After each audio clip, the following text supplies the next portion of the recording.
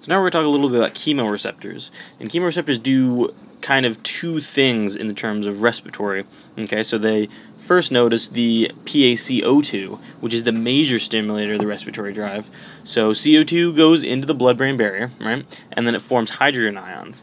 So CO2 goes to hydrogen ions with reaction with water to form hydrogen ion and bicarb.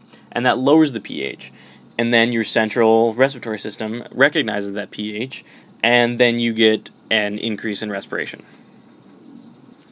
So two other things that affect the respiration are arterial PaO2 and also arterial pH, but to a lesser degree. So you have basically these two things here. You have the aortic body and the carotid body, okay? And those sense arterial pH and also PaO2, okay?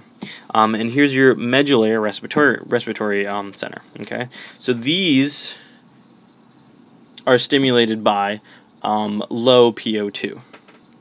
And if PO2 goes down, then they're stimulated even more, even more.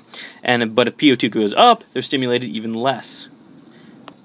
So in things like COPD, you get a prolonged lowering of the oxygen and a raising of the carbon dioxide. Okay, so because of this, your system becomes kind of suited to this raise in carbon dioxide, and therefore the only thing driving the respiration becomes the lowered oxygen. Okay.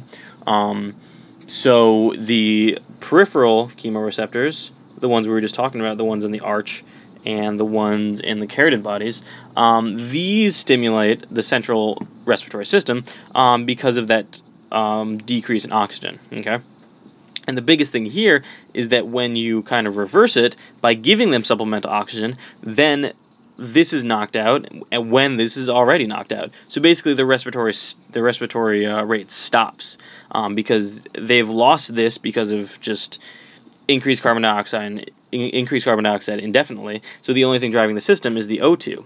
And then if you knock this out, then there's nothing driving the respiration.